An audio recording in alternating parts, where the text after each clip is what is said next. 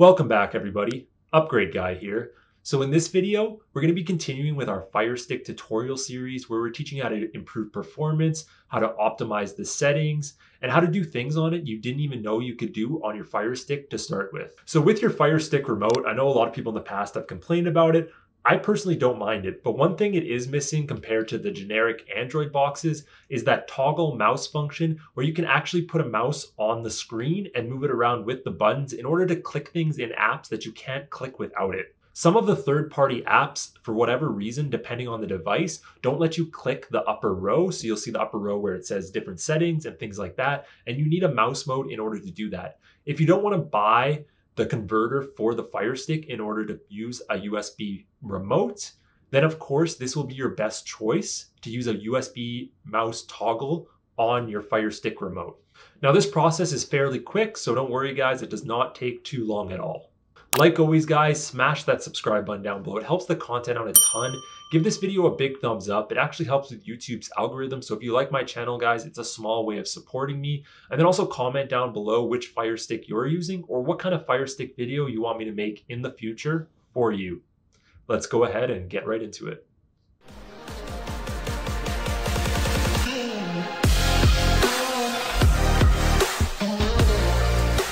All right, guys, so to start off this process, like I said, it will be super quick or as quick as I can make it. So just stick around and let's get through this together. And you'll also have to know how to use the app itself. So I want to make sure I can walk you through that because there's something you need to do in order to get it active.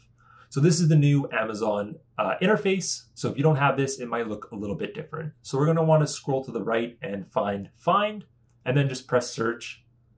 If you want to use your Amazon Talk, of course, you can do that as well. We're going to type in Downloader. Now, Downloader is just a free browser pretty much that lets you download APKs directly onto your Firestick. It's super simple and easy to use, and I'm sure some of you have used it before. It has a mouse toggle, but you can't use it outside of the app. So, of course, that's why we're getting the mouse toggle that we can use on every other app. Let's go ahead and press download. So this will just take a few seconds, so just be patient while it's downloading.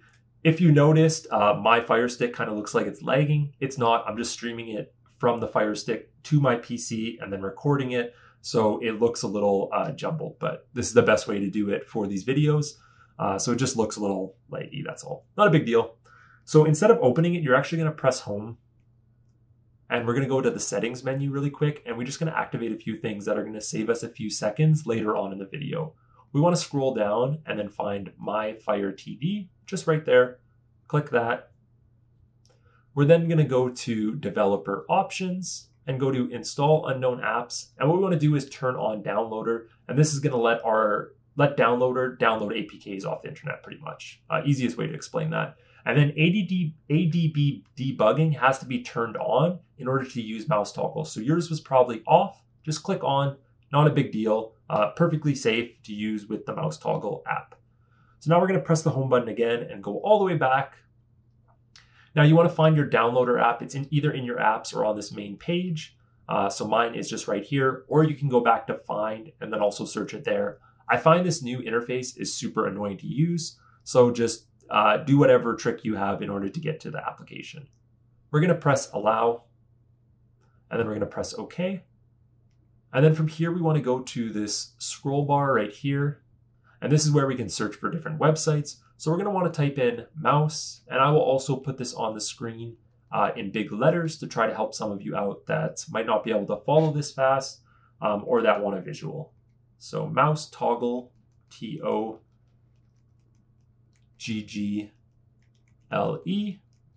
And then we want to do space again. And we want to do Firestick. I-C-K. I hate typing with this Firestick remote.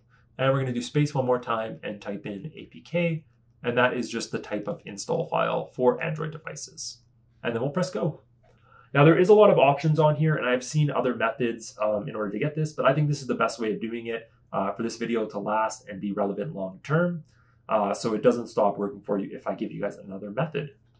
So once this is loaded, we're just going to want to actually scroll down past these first few links, and it should be about halfway down. You're going to see download APK.net mouse toggle for Fire TV. I find this is a super trusted site, guys, so No worries in terms of that. And it will just take a few seconds to load.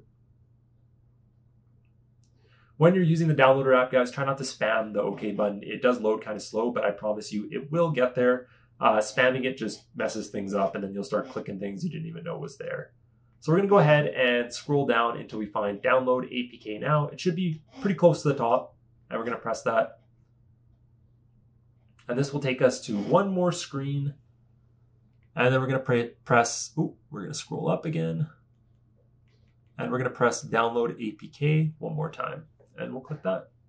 And now this is going to start actually downloading the APK onto our device, as you can see here. And then it should go right into auto installing it right here. Perfect. And then if it didn't, you can just press install outside. And we're going to press install. And then we're going to delete this file just to save some space on our Fire Stick and not have the device bloated. So we're going to press delete. And that's just the install file. It's not the actual app. Go ahead and press your home button and scroll all the way to the right until you get to the App Store. And just click on it. Just takes a few seconds to catch up there.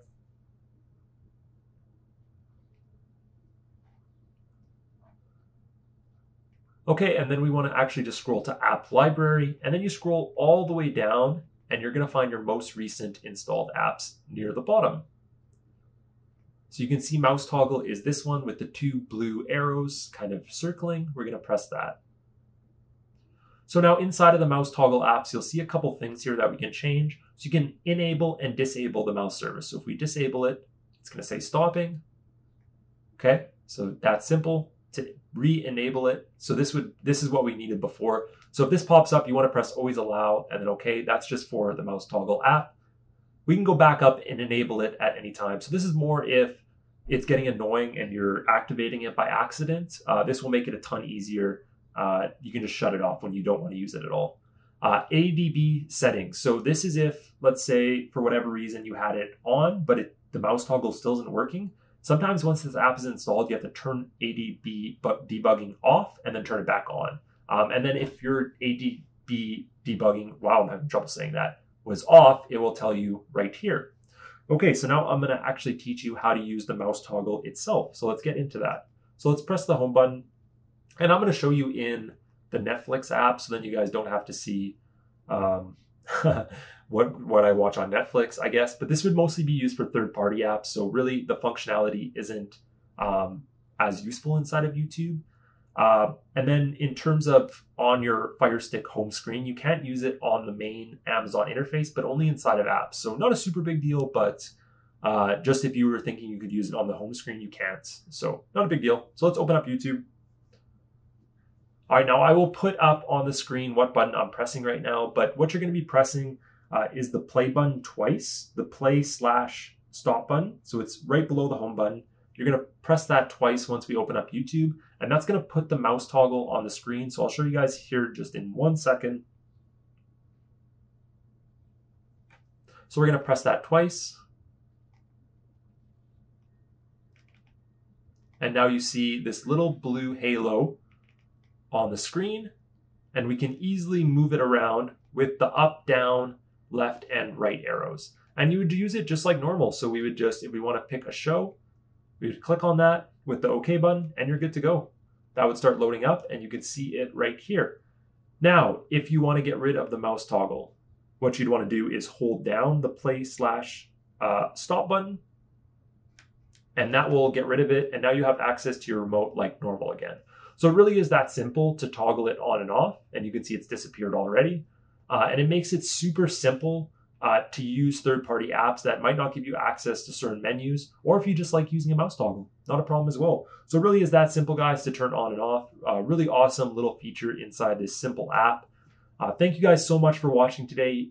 You know how much I appreciate it. Make sure you click that subscribe button down below if you didn't. If not, give this video a big thumbs up anyways. And guys, also make sure you check out our Facebook support group. It's just linked down in the description. It's completely free, and you can ask the community personalized questions about your device, and they'll get back to you, and I will get back to you as soon as possible. I will catch you guys in the next video.